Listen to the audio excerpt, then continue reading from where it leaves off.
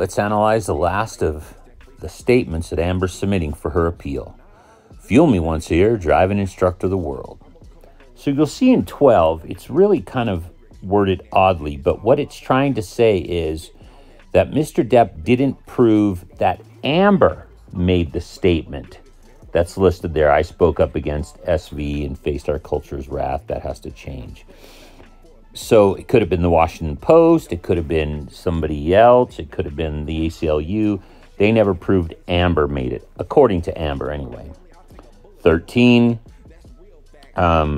never proved that any of the three statements in the op-ed conveyed a defamatory meaning about Johnny Depp by implication, and that implication was both designed and intended by Amber. In other words, Amber intended to malign him, intended defamatory meaning.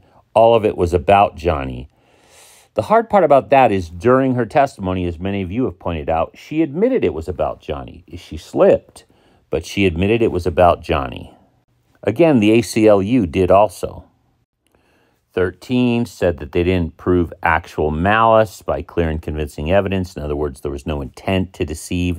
Amber didn't know she was deceiving, etc.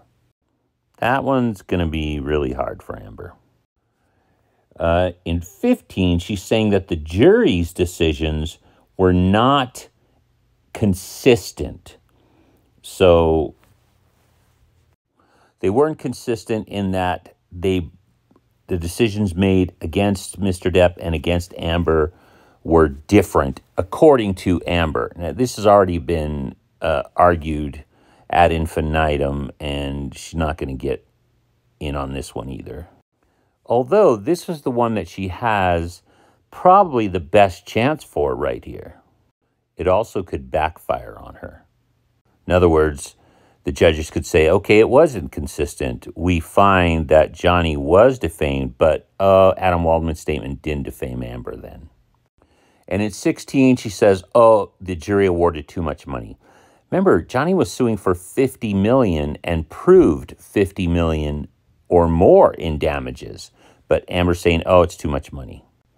Also remember, this isn't Elaine anymore. This is the new law firm Ballard Spahr that are going to be arguing a case before the judges.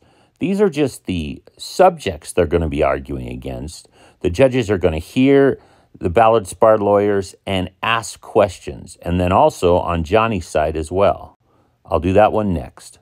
On the Road of Life, drive kind.